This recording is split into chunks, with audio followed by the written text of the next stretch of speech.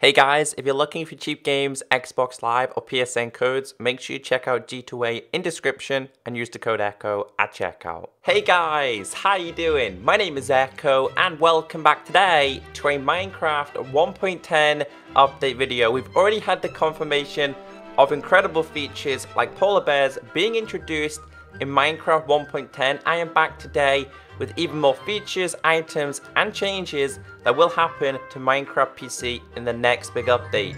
And we still don't have the confirmation of the first snapshot. However, Jeb and the other developers over at Minecraft PC have become increasingly active on Twitter, so I'm expecting some kind of news on the first snapshot very soon. So going back to earlier on this month, Jeb tweeted this saying Hype Train at DawnGeek is working on a device that will act as a proper BUD block in MCPE PC eventually, currently called the Observer.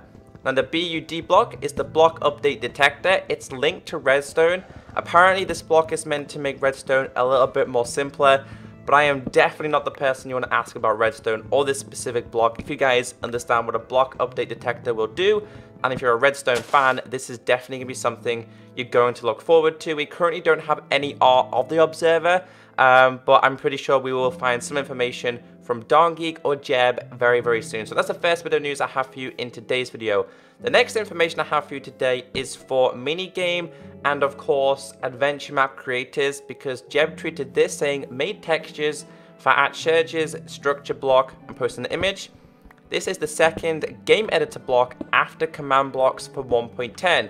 And this is the official image he did post. These blocks are in the Nether, no idea why. But again, these aren't for vanilla survival Minecraft. These are for people, I'm going to say like Seth Bling, the people who understand command blocks, who understand game editor blocks.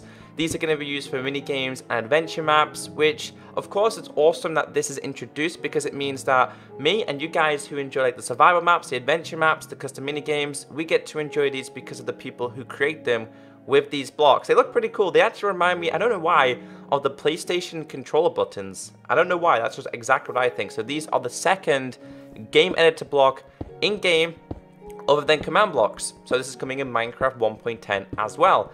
Now we did tweet this saying, for no good reason, I went on and added 2 new building blocks to the Nether, post an image, crafting from Nether wart. And as you guys can see, we have a Nether wart block, and I think that's a Nether wart like stone block, which is very random. Now these don't naturally generate in the Nether. He did confirm this in a tweet when someone did respond to him saying do these spawn naturally. So these are things that you craft yourself in the Nether. I thought they're pretty cool. I kind of find that the Nether warts block is going to be useful. I really can't see the Nether warts block itself being used to design things like its floor, but I can see the bottom one, which is looking like a stone brick type. It actually looks like the nether brick like stone. So I'm very confused. Maybe it is. Maybe it's a combination of the Nether warts and of course the blocks from the Nether as well. So that's something else he has introduced. He just said, why not? Why not introduce it? Something new is always cool. So some interesting news I have for you today, which I'm going to be showing you in this video from Minecraft Pocket Edition.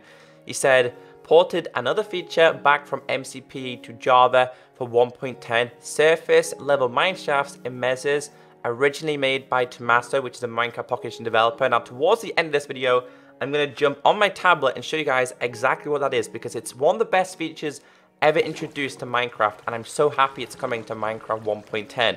The last bit of information from Jeb, this is coming from today. He said, in 1.10, the summon command will understand cat, donkey, mule, wither skeleton, and a few others, because sometimes the summon command on servers or in just normal Minecraft, they don't recognize these specific names. So it looks like he's updating the command block. So yeah, there's a lot of things going to be introduced to Minecraft 1.10. We already know a new skeleton type is being introduced, polar bears, which I cannot wait for, and I'm pretty sure Jeb is working on other things as well. So let's jump over to Minecraft Pocket Edition and let me show you the specific feature he's talking about with Mesa biome Mineshafts. So a feature coming in 1.10 is surface, Mineshafts, and Mesa biomes. Been around on Minecraft Pocket Edition for a very long time, extremely useful.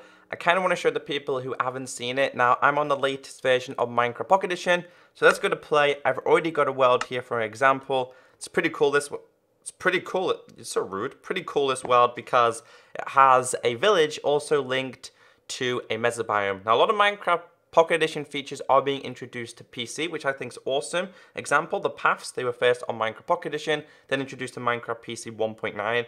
But this next feature is what I absolutely love, surface mineshafts. They're very useful because you get spawners.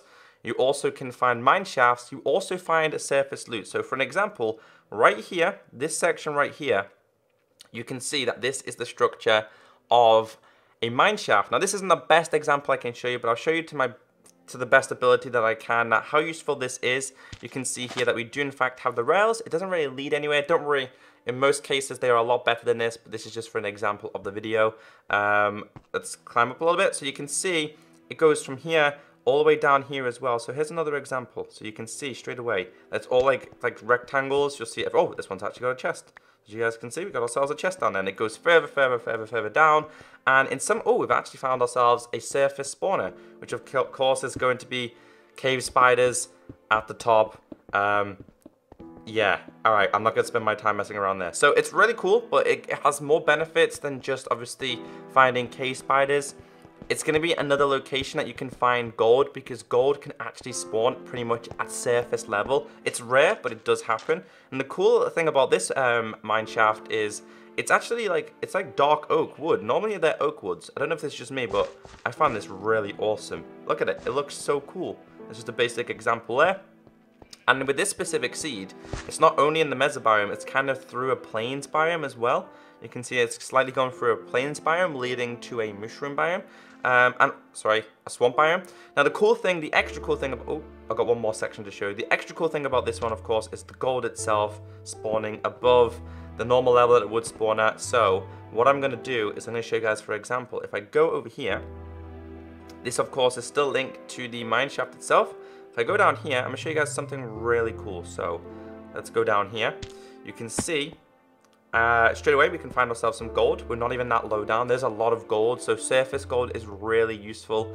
And for Minecraft 1.10 UHC, Mesa biomes are going to be the biomes that you guys want to go to. And also with this one, you can see yourself another spawner, which is really cool. So I thought that was a nice little bit of addition to show you in today's video. So Minecraft 1.10, still waiting for the first snapshot. Cannot wait for it to be introduced because, well, now this feature's been introduced. And of course, polar bears as well. So if you did enjoy this video, be sure to thumbs it up. Take care, stay beautiful, and I'll catch you next time.